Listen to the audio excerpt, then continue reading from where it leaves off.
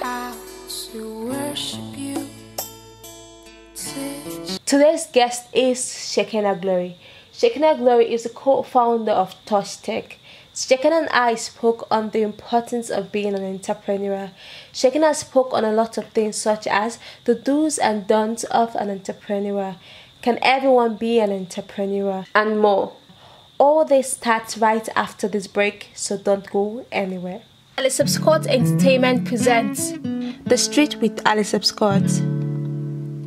Fun moments with Alisebh. Inspirations with Alisebh. Conversation with Alisebh. All these and more on Alisebh Entertainment channel. Hi Shekinah, welcome to Inspiration with Alisebh. It's a pleasure having you in the studio with me today. Thank you for inviting me. Alright Shekinah, you are the co-founder of Touchtech. So tell us more about Touchtech. What's Touchtech all about? So Touchtech is a fintech company. So one of the newer, the new industries that came about. Touchtech is basically financial or payment authentication. So what we do is we help banks to find the best way to authenticate an individual, trying to balance balance the difference between security and usability. So you see stuff like Verify by Visa online when you want to pay for something, and it's very almost unusable and cumbersome. So what we're trying to help banks do is to get a better user experience while maintaining the same level or a better security. Wow, that's really amazing. So when did you start this? Late 2013 is when we started working on the idea. Okay. Yeah, so about 4 years ago. 4 years ago. Yeah. So you're the co-founder. So how many other people are in this business, or how many people started this business? So it started off with two of us, me and my co-founder at the time, Joseph. Okay. And then a year later we raised some money, and then we hired some other people who now make up our core team. Oh wow, that's amazing. It's an amazing concept. So how did they get the idea? So what it is now isn't what it was when it started. Not necessarily, not completely. Okay. Aspects of it are the same, but what it is now isn't exactly what it was when it started. But okay. At the time, me and my friend were basically looking for ideas. We're trying to figure out what we could do. So every Wednesday from 3 to 7 o'clock, we'd stay in the Trinity classrooms in the computer science building and just brainstorm. Wow. Until one day, I go home and text me on Facebook, and he tells me I tapped my card off the back of my phone. I said, okay. So what? Okay. And he said, it made a noise. I was like, okay. Yeah. NFC, and then near field communication, the new contactless thing. Oh yeah, contactless, yeah. And he was like, what if you could pay online like this? I was like, okay, that could work. So we explored that concept, that idea, and see where the value laid in that, in that little concept. Yeah. And then we built on it over a period of time, and then, Wow. Yes.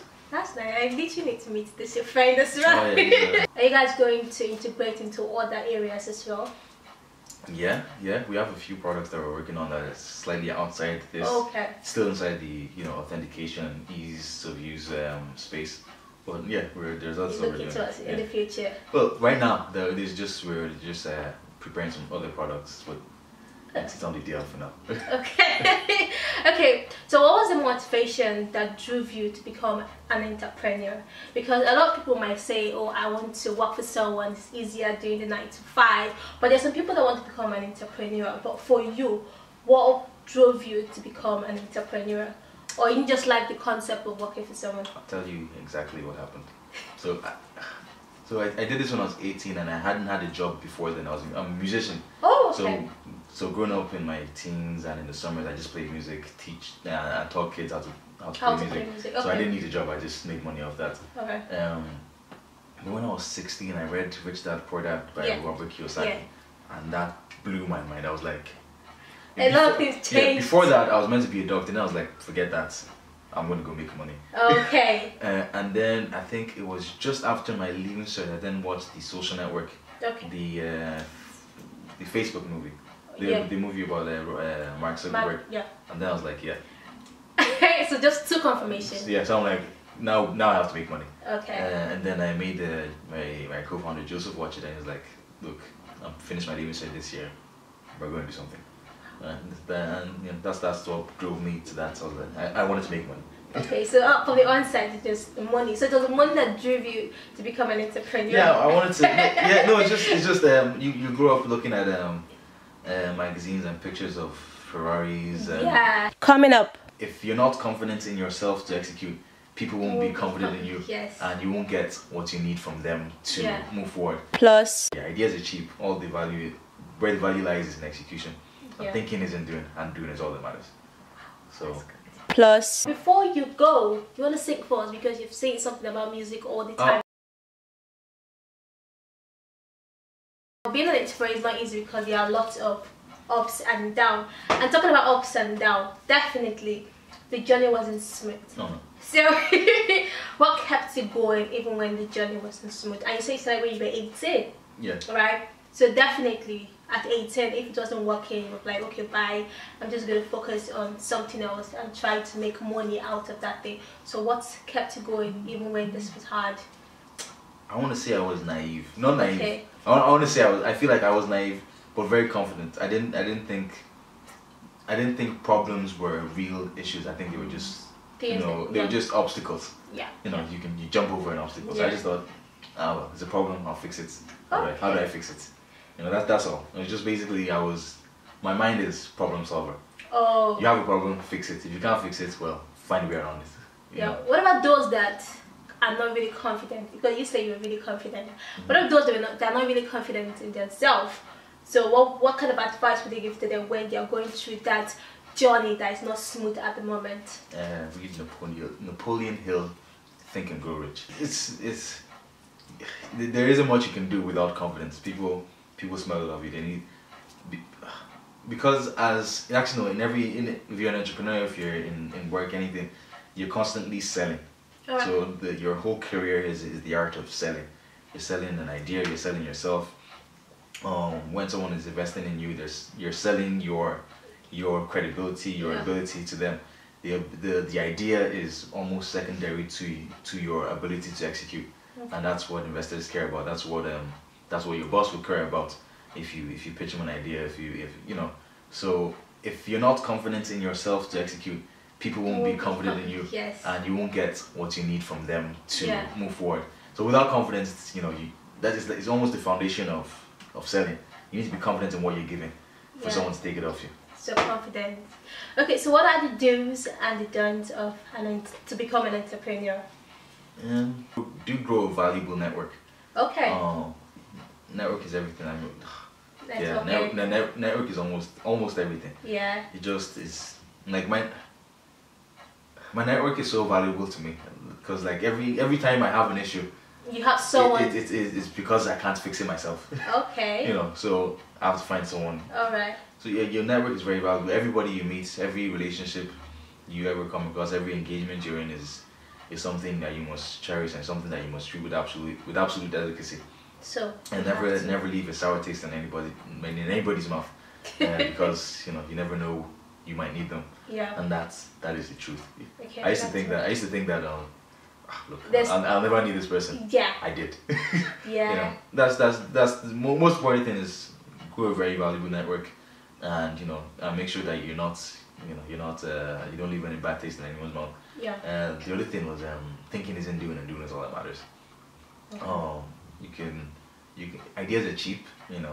Was the best thing you can do if you want to make money is find an idea that is working in another country and bring it here and do it. The value there is the execution in a proven idea. Ideas are cheap. Where the value lies is in execution. And thinking is in doing, and doing is all that matters. So, that's good. So, can everyone be an entrepreneur? No, it's not for everybody. But we've been told that you should be your own boss. Like literally, that's what everybody's telling, like their friends. You have to be your own boss. You have to start something. Think big. Think of ideas. So, why are they saying this to everybody when everybody can be an entrepreneur? Because not everybody can think big, and not everyone is self-aware enough to do not everyone is self-aware enough to be an entrepreneur. Okay. Because you need to understand your shortcomings. One of the most important things I realized is understanding where issues were my fault. Okay. Most people blame their failures to external factors. Yeah.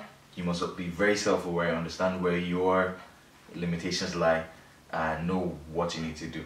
So most people don't know enough to know that they don't know enough.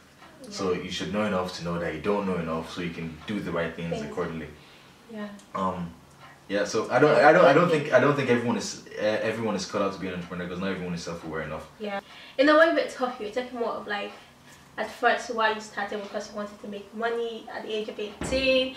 So, do you think making money is the major reason why people want to become an entrepreneur? At the moment, like, having a startup is cool. So, you know, some people do it because you see the Mark Zuckerberg story and like, I want to do that. Not everybody wants to. People are different. People have different motivations. I did it because at the time I wanted to make money. Other people will do it because, you know, they've been working for 15 years. They're tired of having a boss. They want to be their own boss. They see a market opportunity, but they want to exploit it. They can't do it in the current situation. Yeah. You know, it depends. Different people have different reasons. Yeah. My reason at that time was I wanted to make money. You know? Okay, that was really interesting. And do you have any advice to give to anybody that wants to become an entrepreneur? I know we've spoken about the do's and the don'ts, but do you have one advice from your own experience that you say, this is it, you have to become an entrepreneur? One, understand the market you're trying to enter. Make sure you understand the market, understand your clients, and make sure that you're not deceiving yourself on the market opportunity. Research as much as you can about the market opportunity you think you've identified, because not every idea is great. Yeah. Grow a good network.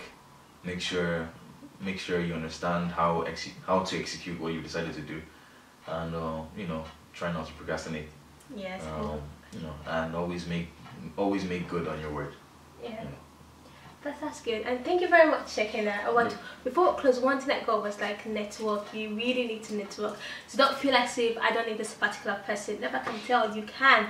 And also, it's not everybody that can be an entrepreneur. You know, we've gotten this notion that we all should be our own boss, but you can be working for the other person. So before I go, there's something I always do on the show. So what do you do for fun if you're not at work, or if you're not thinking of what next to do in your business? Oh, I play music, or I read. Actually, no, I don't read that much. Not anymore. Okay. I mostly play music because I have a band, and watch YouTube videos. You watch videos? Yeah, YouTube videos. They make all those like science-related music, YouTube videos. But most of my time is music. Alright. Yeah, most of my time is music. Music. Alright, thank you very much, Shekinah. But before you go, you want to sing for us, because you've said something about music all the time. I'm not a singer, I'm a keyboardist. So you are? Yeah, I'm with Super Silly. Alright, no problem. I'm not the singer. Even if I could sing, I don't think this is the time for me to sing. Yeah, not for the first time. I can hit something. Oh no, we're good. Get me a keyboard and I'll show you something. But we don't have any keyboard in the studio here now. That's good. Alright. I hope you guys have been inspired by this. I hope Shekinah inspired you all. If you want to become an entrepreneur, you need to network. Don't just be in your house thinking that you can be an entrepreneur. You need to go outside and network. That was something I got from this, and I hope you guys were inspired. Thank you very much, guys, for watching. I'm going to see you guys next time on Inspiration with Alisebh. Bye. Hi everyone. If you enjoyed that video you just watched, all you have to do is to click the subscribe button below so you don't miss out on any of my videos. Street with Alisebh, Formal Wear with Alisebh, Inspiration with Alisebh, and so much more to come. So click the subscribe button.